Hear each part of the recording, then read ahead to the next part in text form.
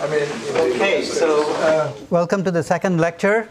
I was warned there would be exponential decay in the size of the audience, but I don't think we've quite reached that level. So today's lecture will be a review of mathematics, mathematical background needed for the subsequent series, and it's more or less standard measure and integration theory.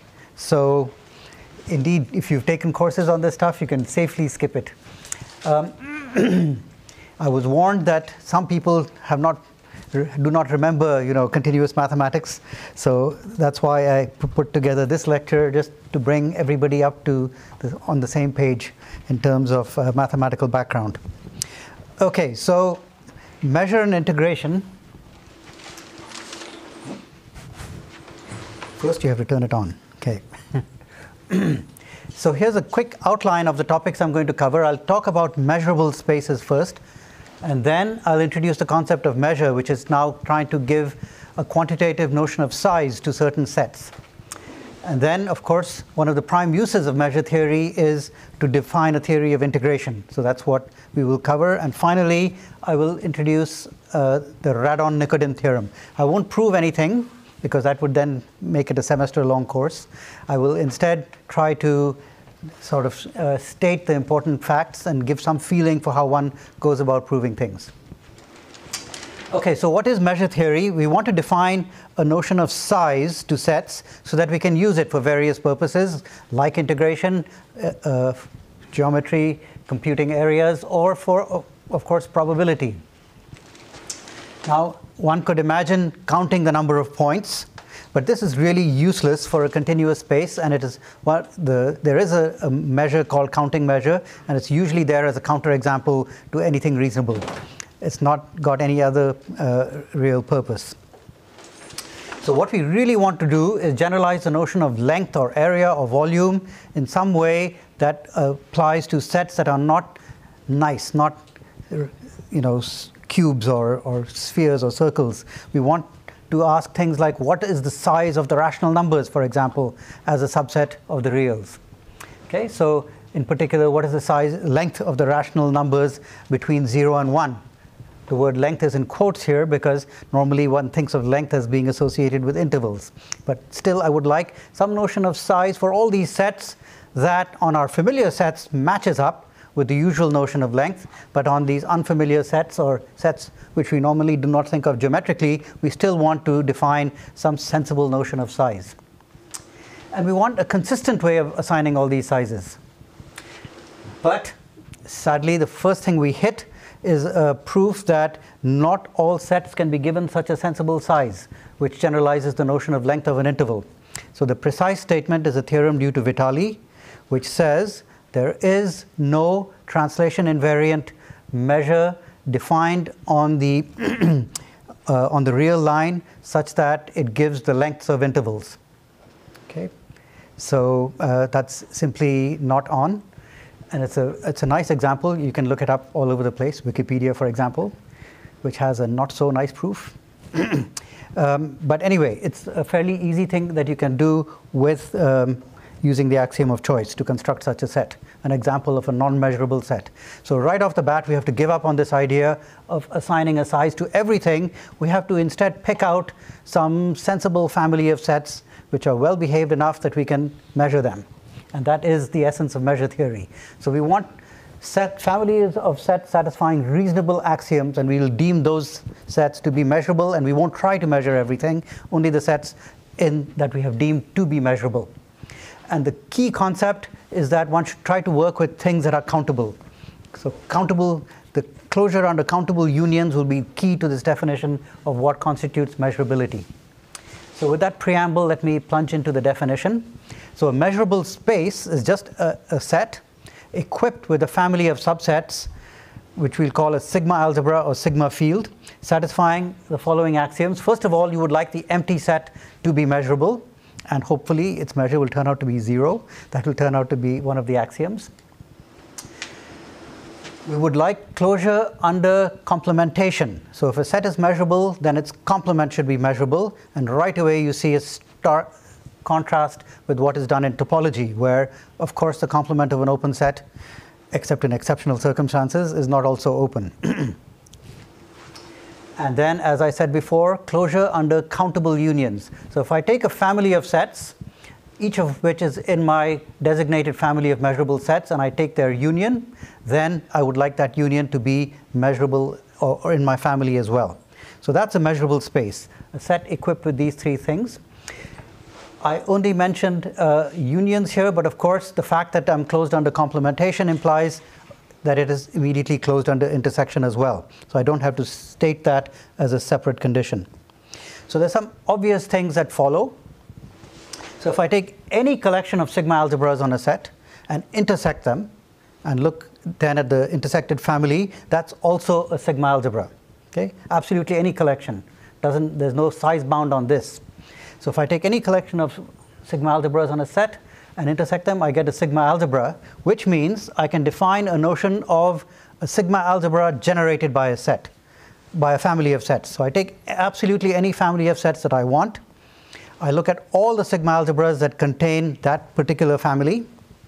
How do I know there are any? Well, the full power set, of course, is an example of a sigma algebra, and it will contain any family that I've chosen, so I know that's not an empty collection. I intersect all the sigma algebras containing my family script f, and this has to be a sigma algebra by what I just said, and clearly it is the smallest one containing that, and we'll write that as sigma of f, the sigma algebra generated by f. Okay, so this is a very important point. You pick any family you feel like, there will be some sigma algebra that it generates. Now, measurable sets, once you define them, even the Borel sets are complicated beasts. It's very hard to say, oh, this is what a typical Borel set looks like. In fact, things get worse as you go higher up the hierarchy, and there's a beautiful subject called descriptive set theory, which is all about how difficult it is to describe sets. So it's a descriptive name. So measurable sets are complicated beasts, and we don't want to talk about the typical measurable set. We would rather say, look, I've got this simple family of sets that generate the sigma algebra of interest, and I'd rather work with that generating family. And as far as possible, we will try and do that. We will try and look for families of simpler sets that generate the sigma algebra in question and do everything like defining measures on those simpler families. So examples, well, here's the most trivial sigma algebra. I take the empty set. That's the only thing I was forced to put into every sigma algebra, and of course complementation will then force the whole space to be there. So this is a perfectly useless sigma algebra, but it is a sigma algebra. At the other extreme, the full power set is also a sigma algebra. So these are the kinds of examples that when mathematicians give them to you, you feel like throwing things at them because they are unenlightening examples. So let's have a slightly more interesting one. It's, as I said, very hard to describe sigma algebras except by saying, aha, the sigma algebra generated by this and that. So every single description of a sigma algebra that I will give will be of that form. So one of the favorite ones for any analysis class is the so-called Borel algebra of the real line. So what you do is you take the open intervals, you take this as your generating family. There's absolutely no reason, by the way, why the generating family should itself be countable. So you take the open sets to be a generating family, and the algebra that you get is called the Borel algebra. I could have as well taken the closed sets. It makes no difference, or the half open, half closed set, and it doesn't matter at all because of closure under complementation. There is another sigma algebra very popular in measure theory of the real line called the Lebesgue algebra, which is much bigger. And I won't describe it in detail, but I will give you a quick, I'll give you a reason why it had to be invented. So ultimately, you will describe measures. You will start assigning sizes to these things. And then there will be some sets, non-empty sets of measure 0. And this has the annoying feature that there are sets of measure 0. You'd like to say, well, if a set has measure 0, surely its subsets have measure 0. But some of them turn out to be, in fact, not measurable. So you have to do something to complete the measure space so that you can say sensibly, look, if a set has measure 0, all its subsets have measure 0. So if you do this process to the Borel algebra, you get the more used Lebesgue algebra. But I will always use the Borel algebra in today's discussion and subsequently. Okay, so this is the Lebesgue sigma algebra that I mentioned just now. Now here is another sigma algebra that arises quite a lot in computer science, especially for people studying processes, processes where you have time steps and things are happening at each instant of time. So you have sequences of something or the other, sequences of actions perhaps drawn from some alphabet. And again, we describe the algebra by giving you a generating family. And the way we define the generating family is this. So let's say we have some alphabet A of actions, and we're looking at A infinity, which is the space of all finite and infinite sequences of actions, and we want to make this into a measurable space. So we will define an order relation. We'll say a finite word is the prefix of another word, then W is less than U. Okay, so we get this notion of prefix, and now we'll define sets of finite or infinite words being all words such that they extend the word in question. So this up arrow notation says you fix some W, some word, and then you look at all possible extensions of it. You can visualize it as something like this. For some peculiar reason, these things are called cylinder sets. To me, they look more like wine glasses, but maybe that's just me. But these sets generate a sigma algebra, and this is the sigma algebra one typically works with when one is assigning probability measures to spaces of sequences. Okay. Once again, there was no better way to describe it than by telling you a simple generating family. So now some variations on the concept of sigma algebra. One very useful kind of family of sets are things called monotone classes. And basically, instead of allowing you closure under arbitrary unions, I'm going to insist that the unions be nested. Okay? Perhaps increasing, and then I will write this notation AN up arrow A, meaning the ANs form a nested family and their union is A. And similarly, the down arrow notation means it's a downward nested family and their intersection is A. So it's like approaching A from below or from above. So these are called up and down arrows. So if I have a collection of sets that's closed under both these kinds of arrows, it's called a monotone class. Okay, so it's not a sigma algebra, but it's a closely related beast. And again, arbitrary intersections of monotone classes form a monotone class, so you can have the set, the monotone class generated by a family of sets. Now, if you take a family of sets closed under complements and only finite unions, you get what's called a field of sets. There's a big conflict between terminology used by analysts and by algebraists. So these are not fields as in algebra, similar, but they're not the same thing. So why do I mention all these things? If I have a sigma algebra, it is a monotone class automatically. And if I have a monotone class, which also happens to be a field, then it's automatically a sigma algebra. So these are not exactly the same concept, but closely related. And working with monotone classes is often very useful. And in particular, this theorem is often used to go between these two kinds of structures. Importantly, if I have a field of sets, then the monotone class that it generates is the same as the sigma algebra that it generates. So that's one of the cases where it might be more convenient to generate a monotone class than a sigma algebra. Here are two even more obscure but interesting families of sets: pi systems and lambda systems.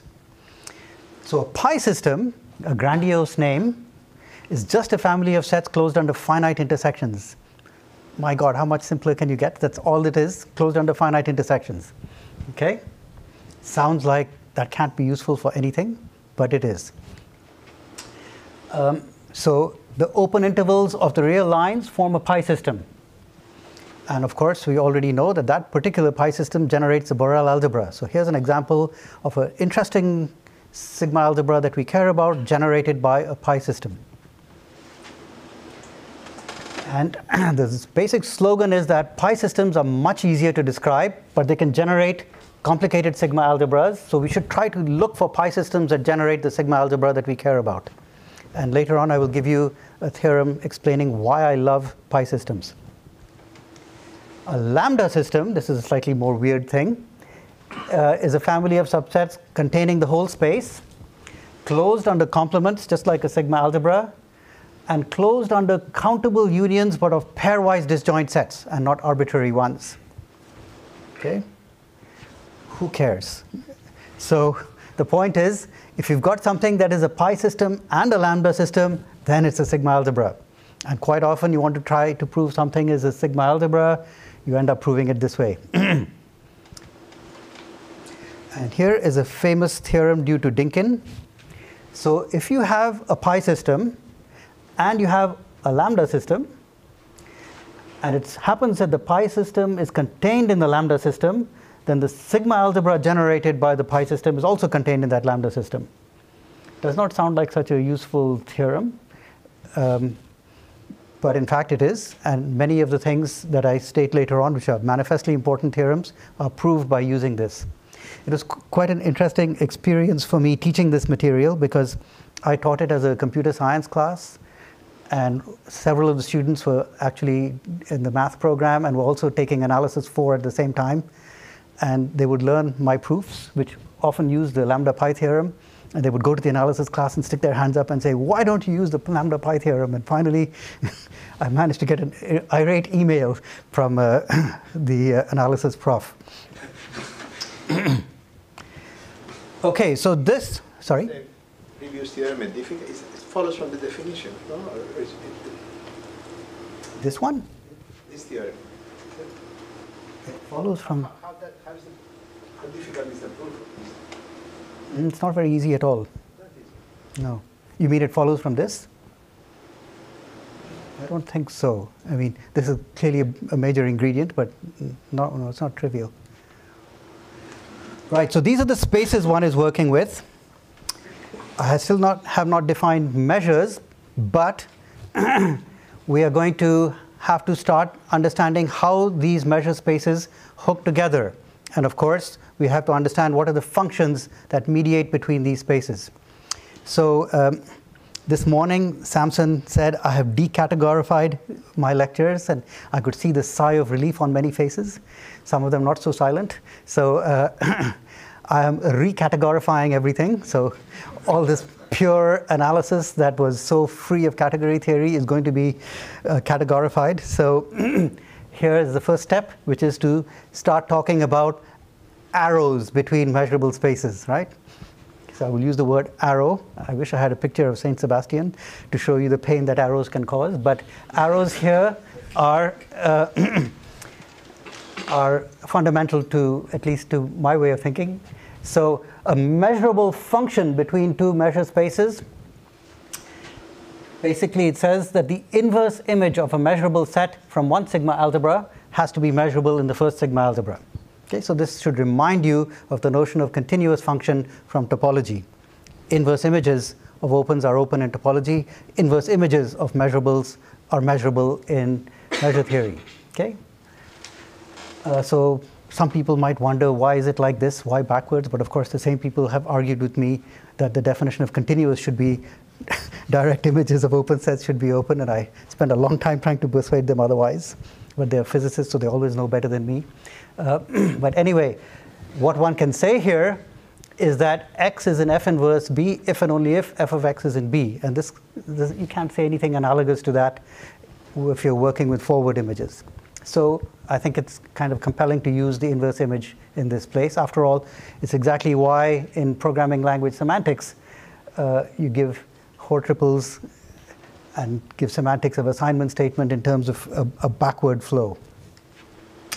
I should mention that older books, particularly Halmos's book, gives a more general definition which says that the inverse image of an open set has to be Lebesgue measurable, which is a much bigger sigma algebra than Borel measurable. That's a dreadful definition. It encompasses more functions, so he can integrate more things, but it's not compositional. And since I want to be categorical, I do want a notion that composes, so I will use this definition. So I see that all the modern books, including ones who have no categories for miles, still use this definition and not the Halmos one. So measurable spaces and measurable functions form a category. So examples of measurable sets, measurable functions. If I take a space with a measurable set, then the indicator function, the function that's 1 if you're in the set and 0 if you're outside it, is automatically a measurable function. If I look at real valued measurable functions, so whenever I say real valued measurable, I always mean the Borel algebra on the reals. So the sum and product of real valued measurable functions is measurable. If we take finite linear combinations of indicator functions, we get so-called simple functions. These are also measurable functions, and in particular, they have a finite range of values. Namely, they have a finite range. So one important thing is to study the convergence properties. So if I take a family of measurable functions, which converges pointwise to a function f, and if all the f in the sequence are measurable functions, then so is the thing to which it converges. This is absolutely not true of continuous functions. It's easy to make continuous functions that converge to a step, but measurable functions are nastier beasts. So they can be much more jagged, and hence this kind of jump is not a problem at all. And you will get convergence. So this is a stark difference with the notion of continuity. It turns out you can actually say something strong about simple functions. So it's not just that measurable functions converge to measurable functions. You give me any positive measurable function, I can find a family of simple functions, positive of course, that will converge pointwise to that.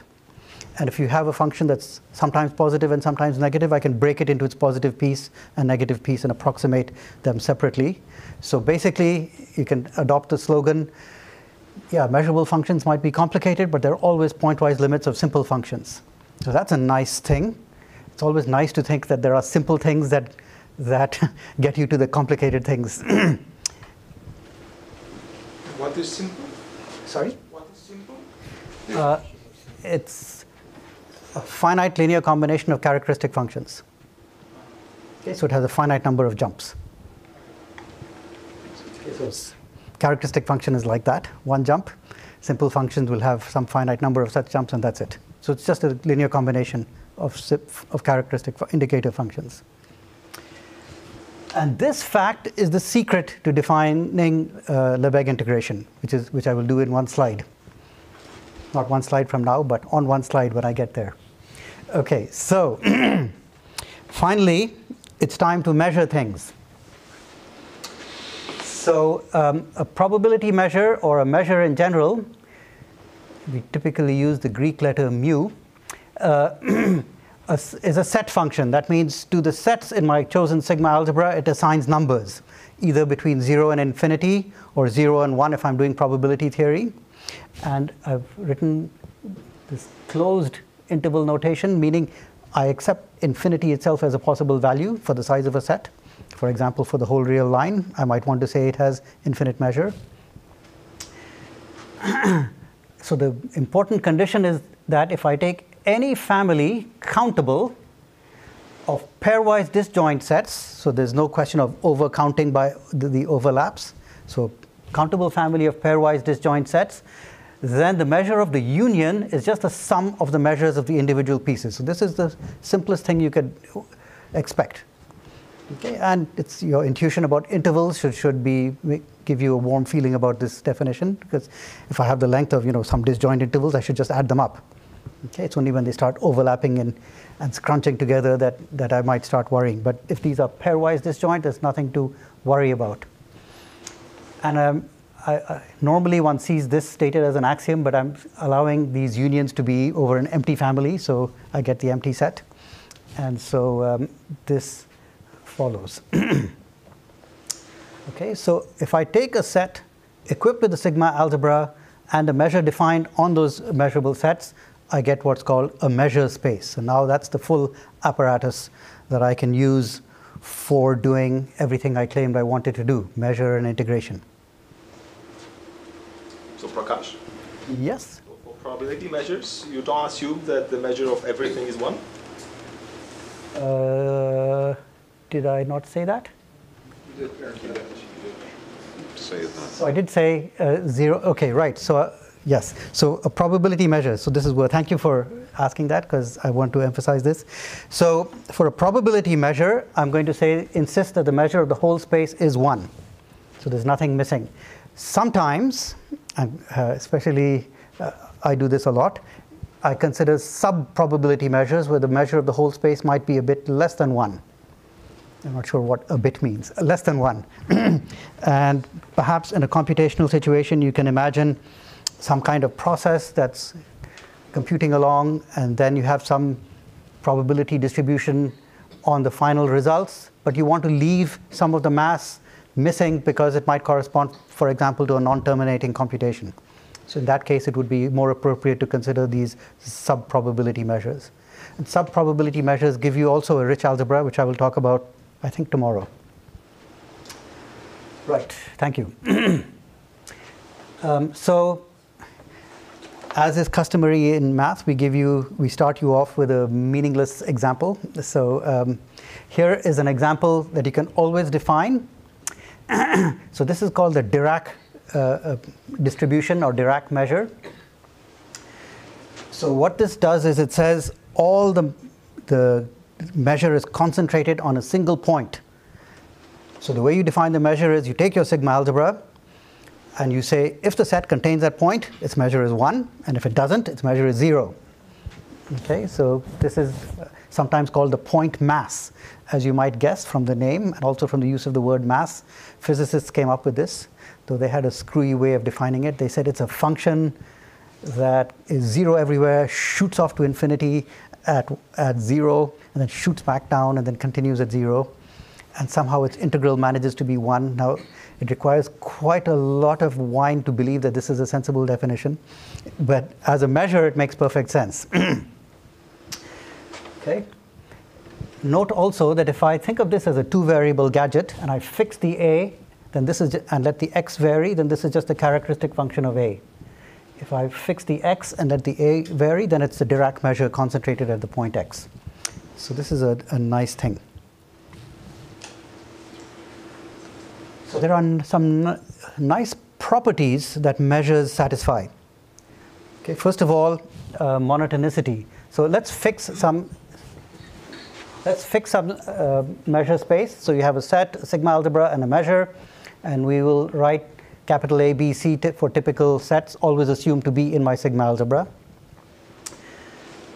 If A is contained in B, then it's very intuitive that the measure of A should be smaller than the measure of B. Okay, so this is just a kind of positivity property. Some people do consider signed measures where a piece of the space has some negative mass, so of course including it might lower your mass, but we're looking at positive measures. And of course in quantum mechanics it gets even more exciting when you have complex valued measures, but we're not doing those things here.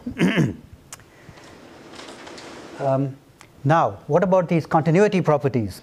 So remember the up arrow notation. So this signifies that the family AN indexed by the natural numbers is nested increasing.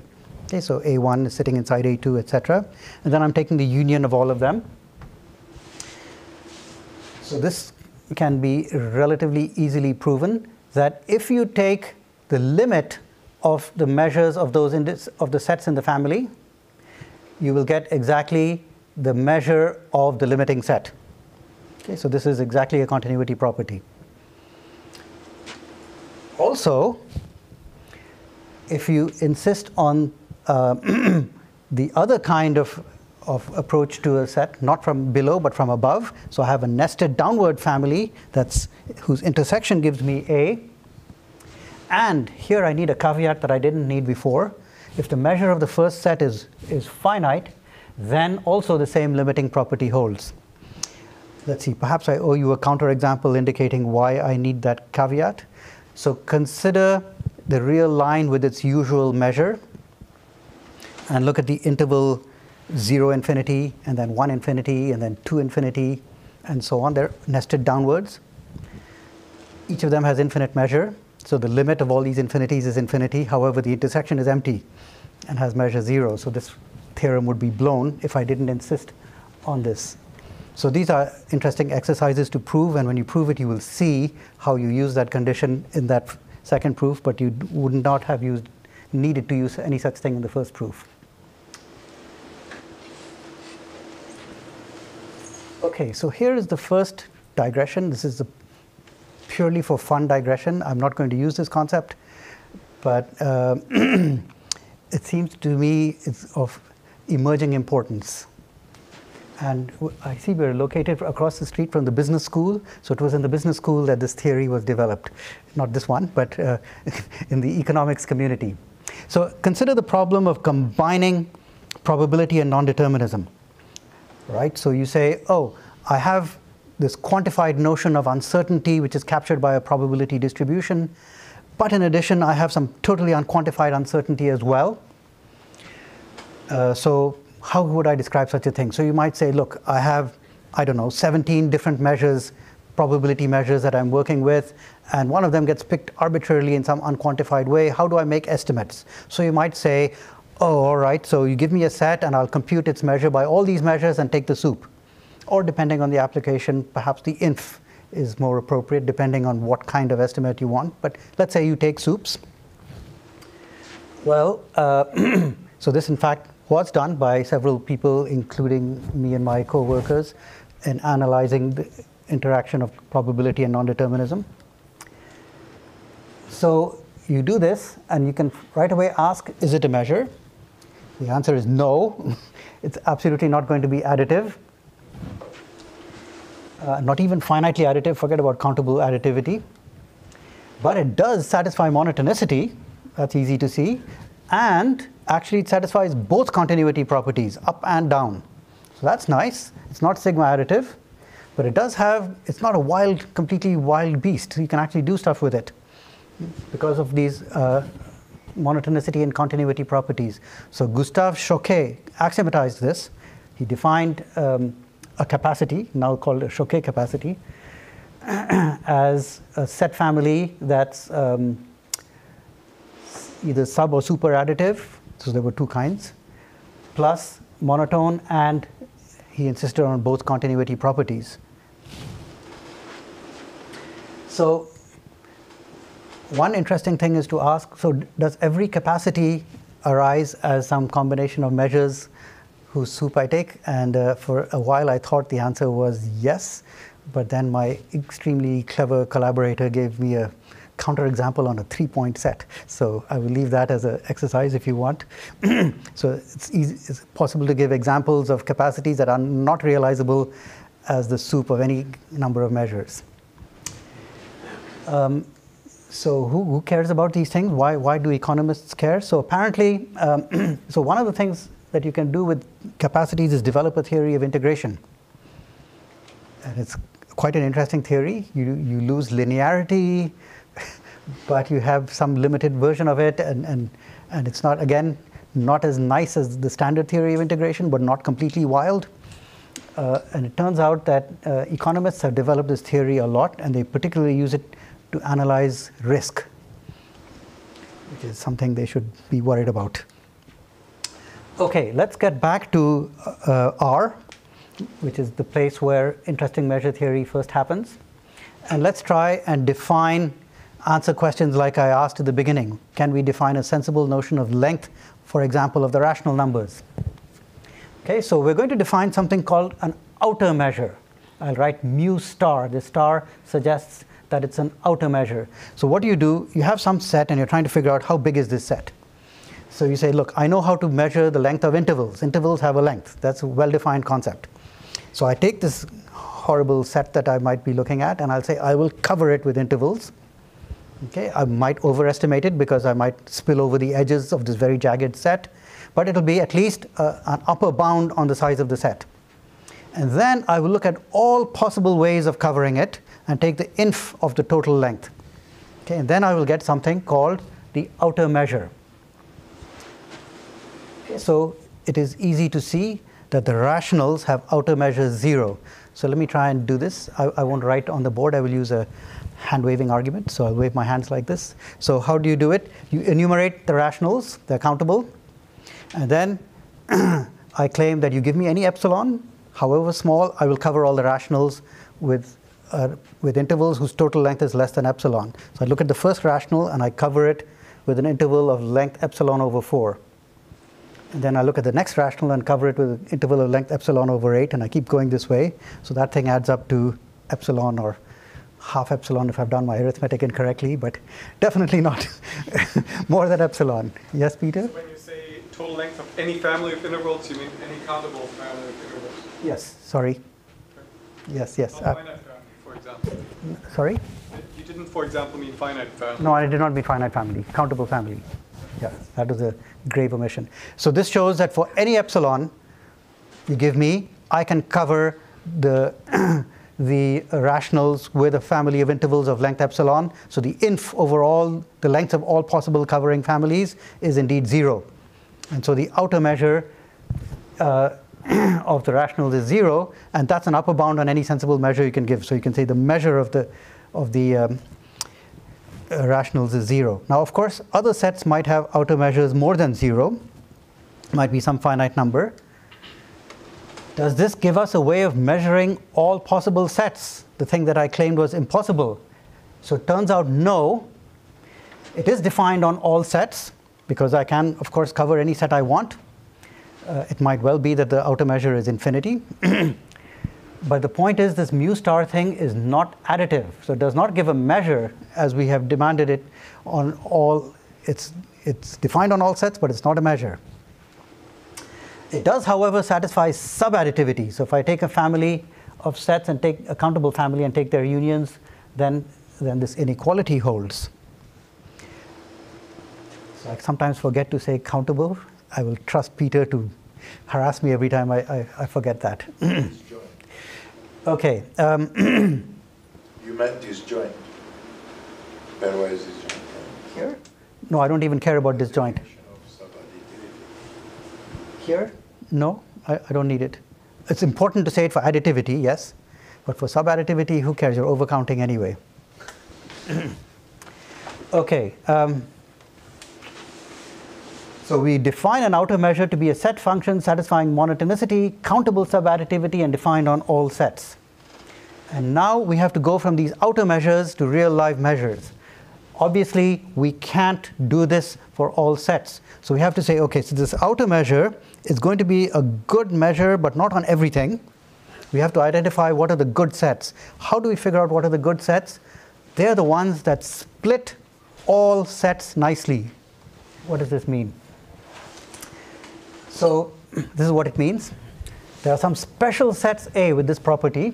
They split everything nicely. So you take a generic set E, and it'll turn out that the outer measure of E splits nicely into the sum of the outer measure of E intersected with A and E intersected with A complement. It's a very special set that might have that kind of property. So we'll call the collection of all such sets sigma. And for those sets, we'll say, your measure is in fact your outer measure. And the somewhat non-trivial theorem that you can prove is that now you get a bona fide measure space. So in particular, it means that the family of such sets like that is indeed a sigma algebra. Okay, so this is a longish, not fantastically difficult, but a proof that roughly takes 40 minutes to present. Okay, so this is how you go from outer measures to measures, or one way. So the standard proof does not use the lambda pi theorem, but the proof I thought that, I think this is when I got the irate email.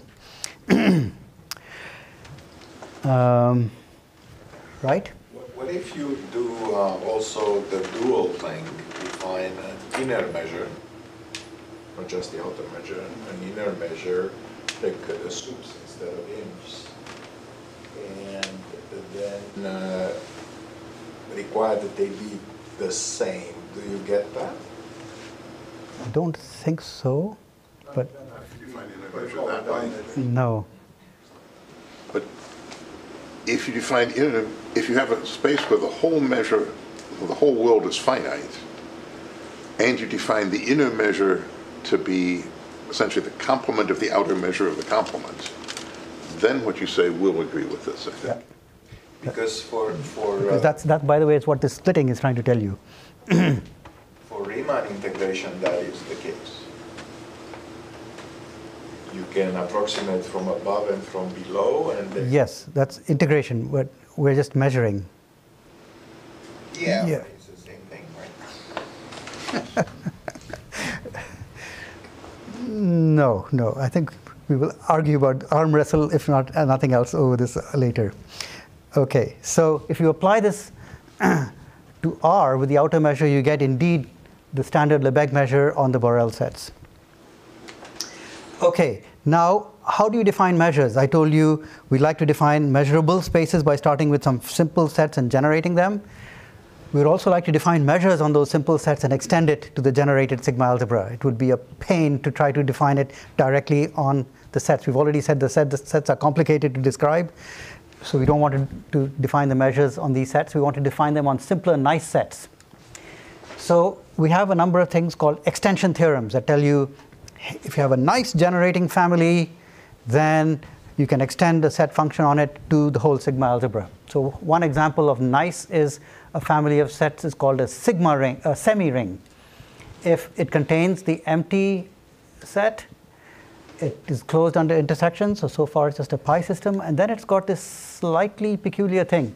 So supposing I've got A contained in B, and then I look at the set difference of B minus A, then there are finitely many pairwise disjoint sets, all of them in my family, such that this not symmetric difference, the set difference is the union of those things.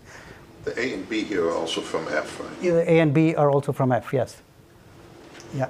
So you might think this is just like a completely weird thing, but there's a picture that makes this clear, or at least an example. And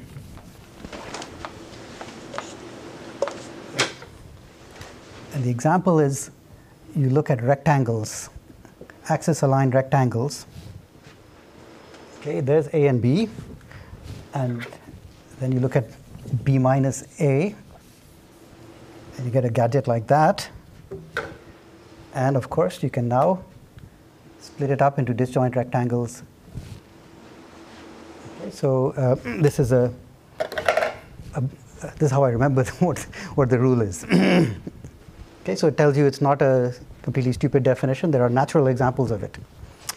So the claim is, if you've got a set function defined on a semi-ring satisfying finite additivity, the obvious property, and just countable subadditivity, then it will extend uniquely to a measure on the whole generated sigma algebra.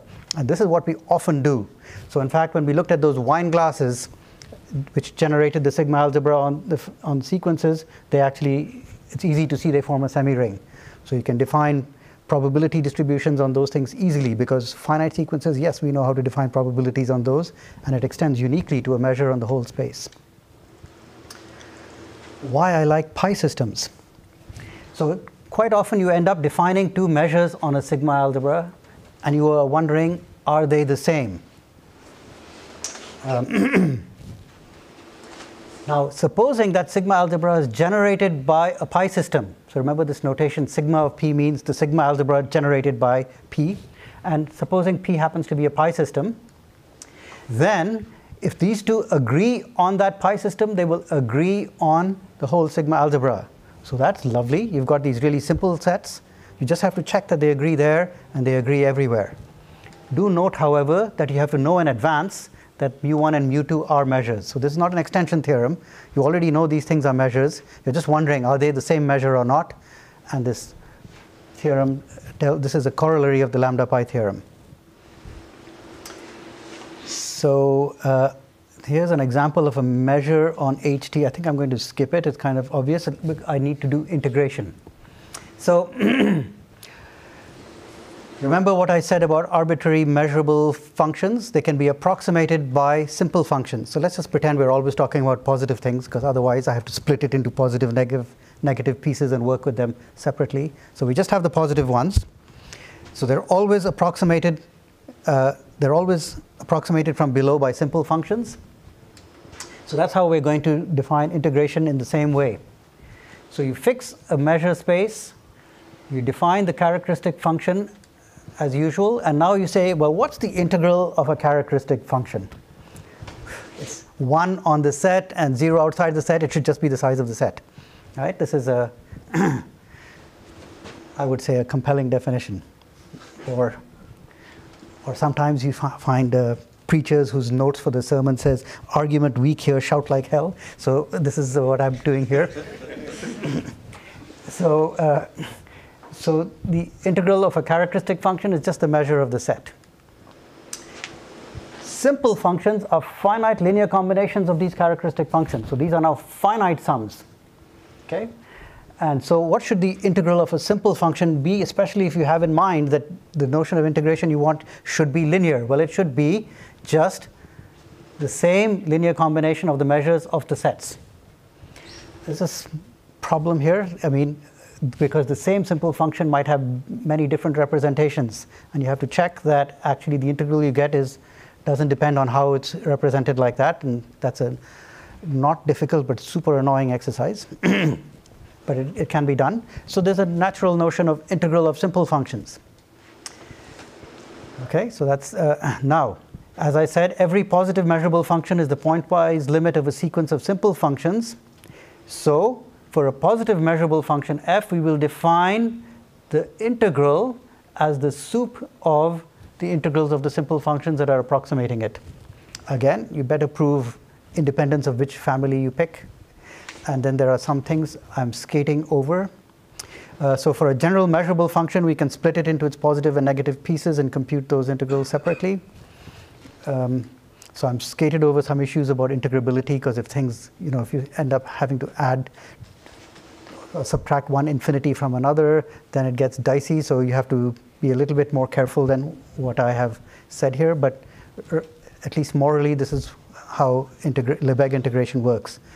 Why do we do this? I know Val mentioned Riemann integration. So Riemann integration works by dividing the domain, and this is working by dividing the range. And the advantage of this is that gives you much stronger properties for interacting with limits. The interplay between integration and limits works much more nicely than with Riemann integrals. So the paradigmatic example of this is the monotone convergence theorem.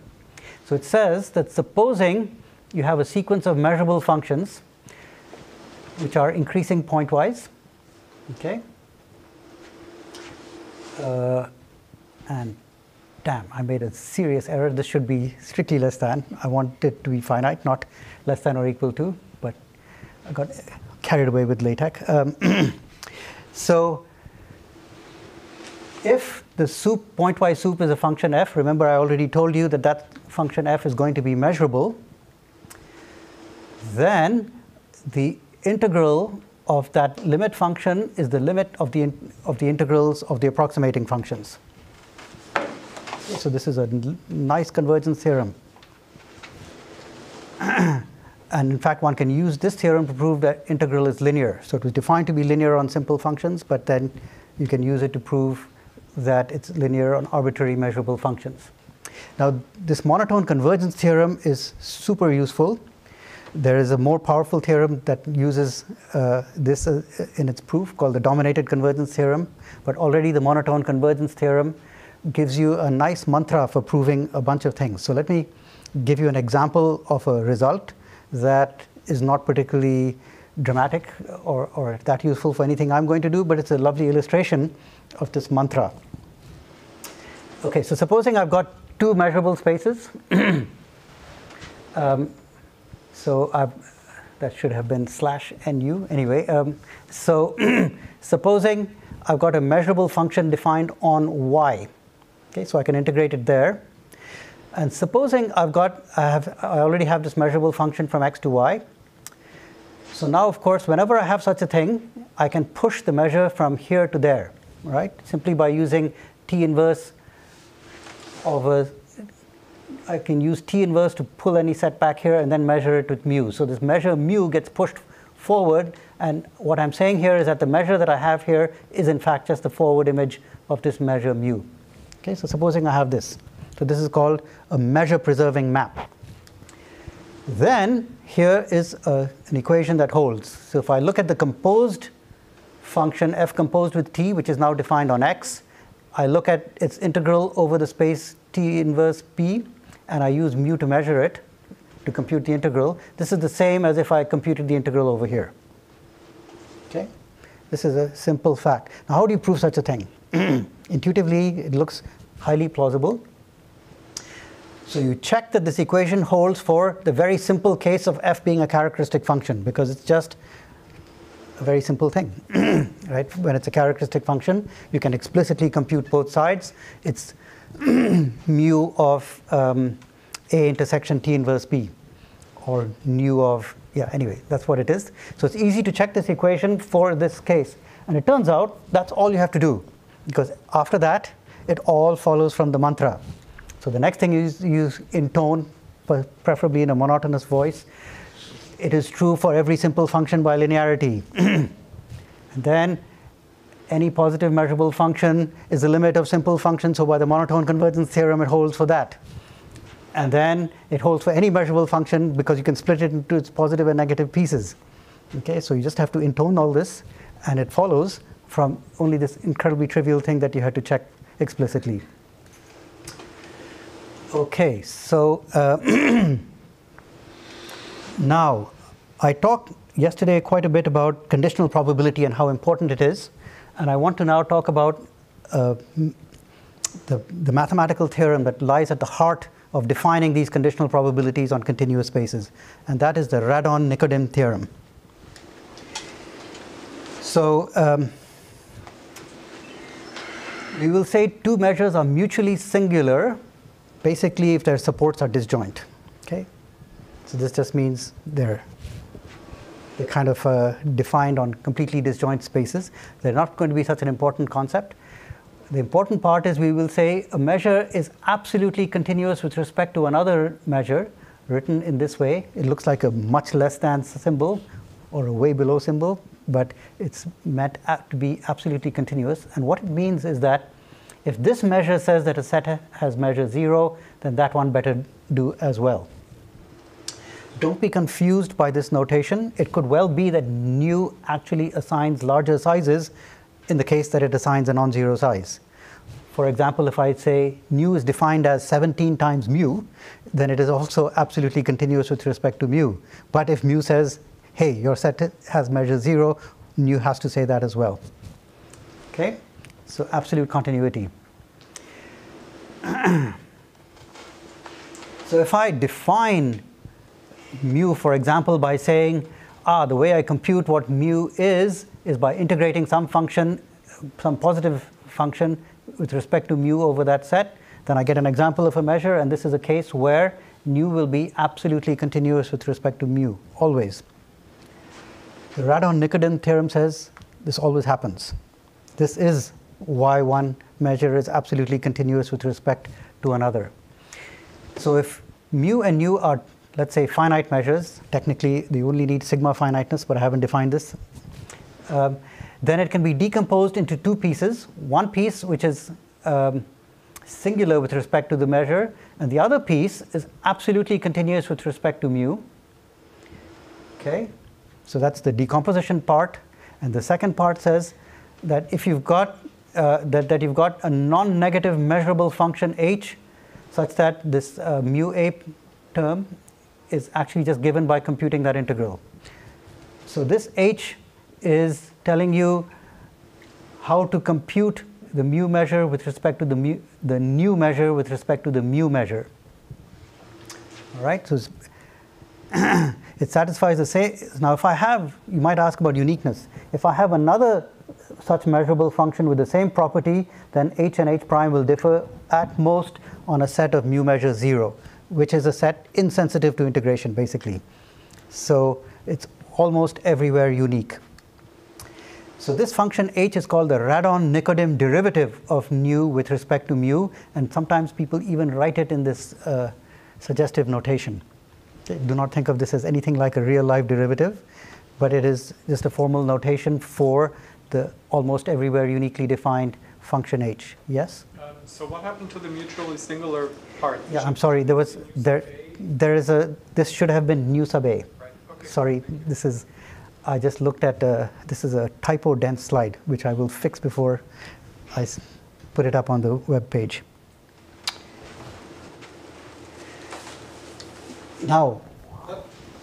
So you're going to use this now, or? Yes. Yeah. So let's think about the case. Well, let's not worry about mutually singular things. We'll assume that I've got one measure that's absolutely continuous with respect to another, and we're going to use the Radon-Nikodym part. I didn't understand the statement. So. The statement, okay, maybe I should.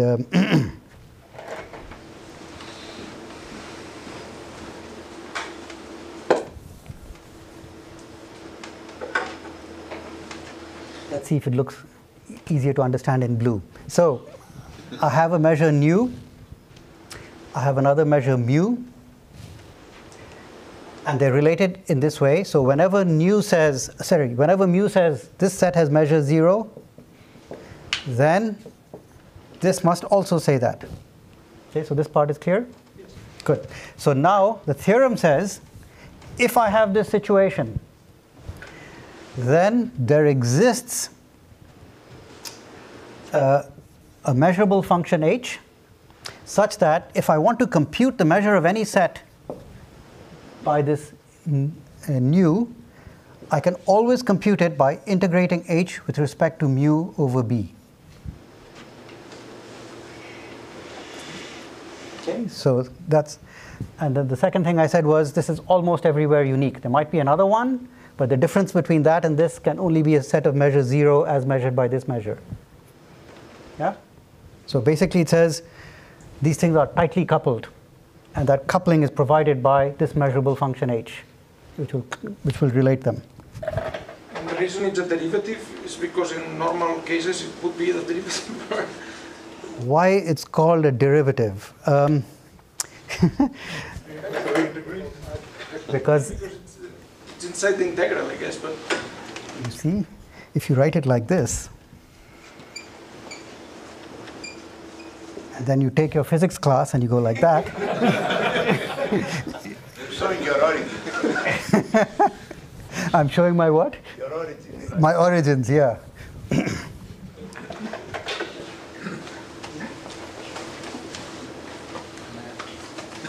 Okay.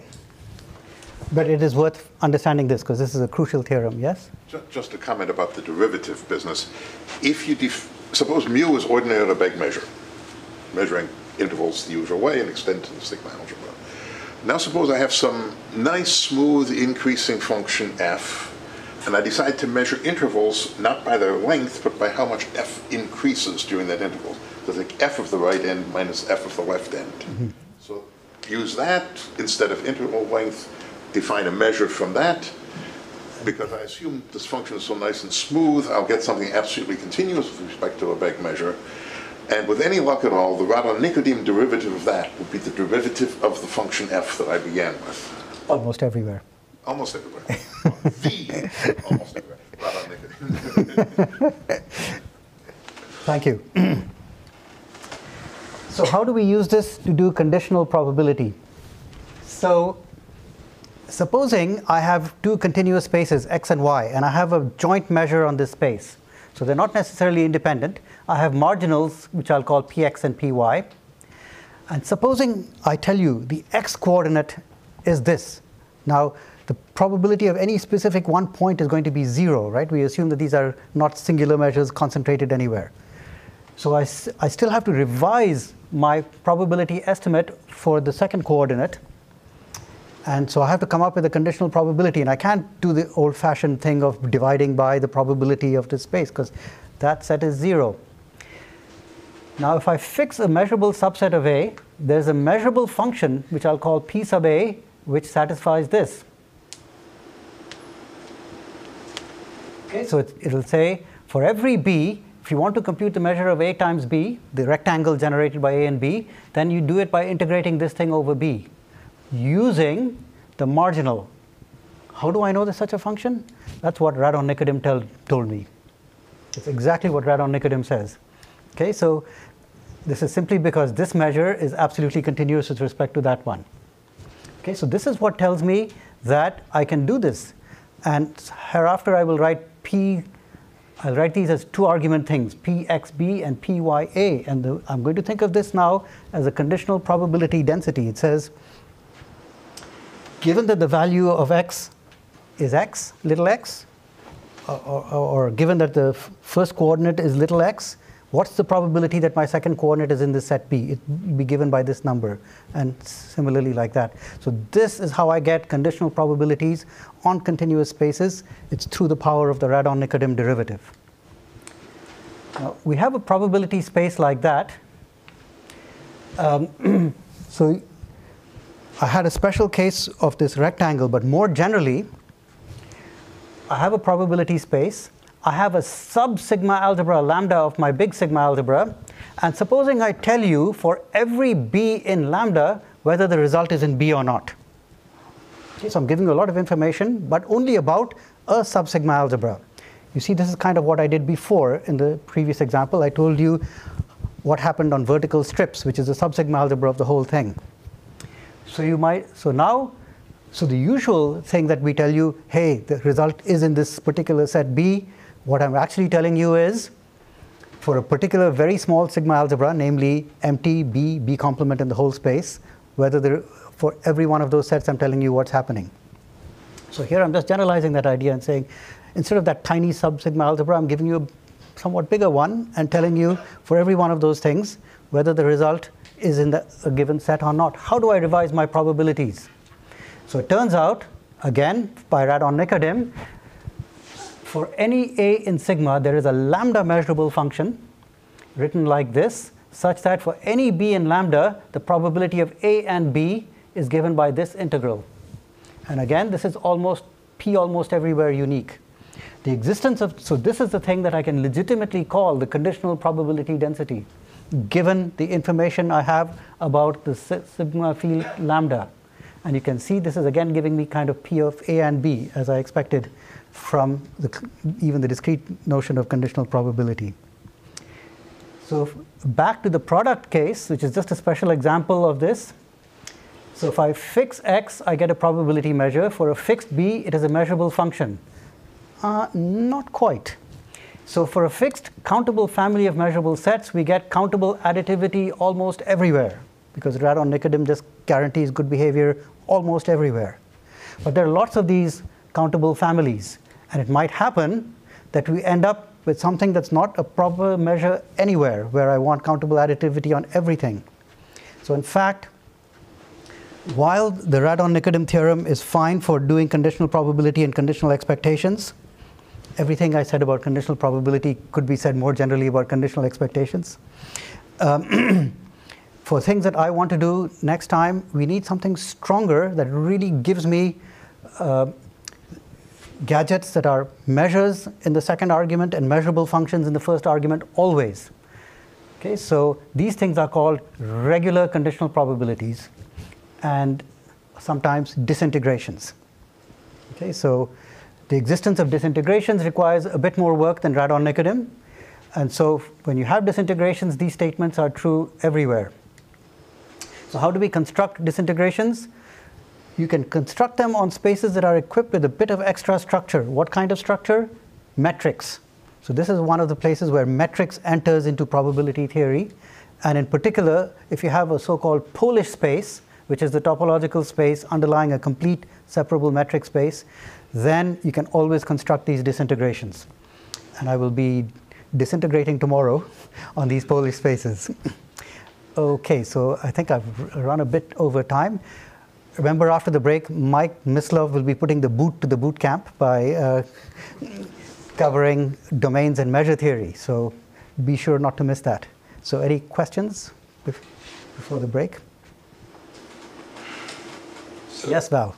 So how, given this approach that you showed us to the definition of the Lebesgue integral, how hard it is to show that for those functions which are Riemann integrable, the value that the Lebesgue integral gives is the same? It's done on it's done in all standard textbooks. Is that what? It's done in all standard textbooks, including mine. I'm sure it is. How hard is it? I don't know. The proof is, My point is that this is it's not very hard. It's a different approach. It just Yes, it's not. doesn't follow directly from the way you define the Lebesgue integral. Definitely not. Are there alternative ways to define the Lebesgue integral where this definition is more this generalization is more obvious? So I don't know the direct answer to the question as you've asked it, but there are other integrals. So there's something called the Henstock integral, which is kind of a generalized Riemann integral for which you can prove lots of things. It's not exactly the same as the Lebesgue integral, but there's lots of things you can do with it. But maybe we should discuss this offline. The proof that Riemann integration and Lebesgue integration agree when you have a Riemann integrable function is not that difficult. So basically they will agree if the function has, I think, the set of discontinuities is a set of measure 0, if I remember correctly. Then they will agree. And that is not very difficult to prove. It's not trivial either, if you were expecting me to prove it. Okay, so maybe we should take our break. So we'll be back at 4:30. Thank you.